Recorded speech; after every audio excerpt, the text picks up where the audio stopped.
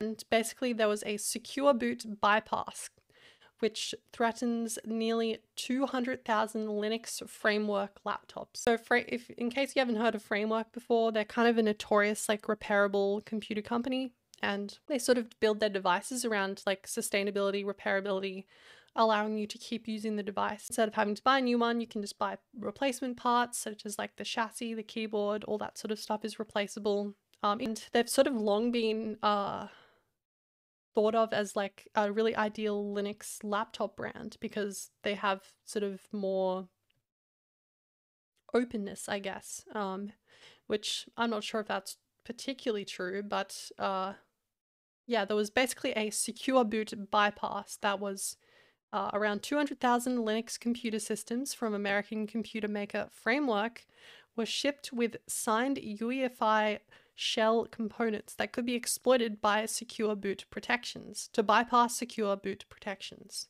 So basically, an attacker could take advantage to load bootkits such as Black Lotus, Hybrid Petya, and Bootkitty that can evade OS-level security controls and persist across OS reinstalls. So I think that's quite concerning that there's like sort of a vulnerability this powerful, especially because yeah, it's gonna be able to avoid being removed, especially when like a lot of people think that like reinstalling your operating system is like the silver bullet for protecting your computer if you think you might have a virus. So kind of getting into like the more specifics of this, I'm just going to quote from the article. I think that the fact that this can be exploited to basically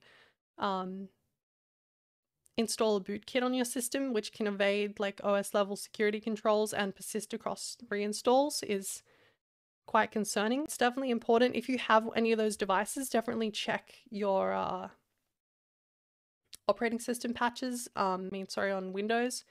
And I think that you should definitely make sure you're applying these patches because yeah, there's malware that can exploit this.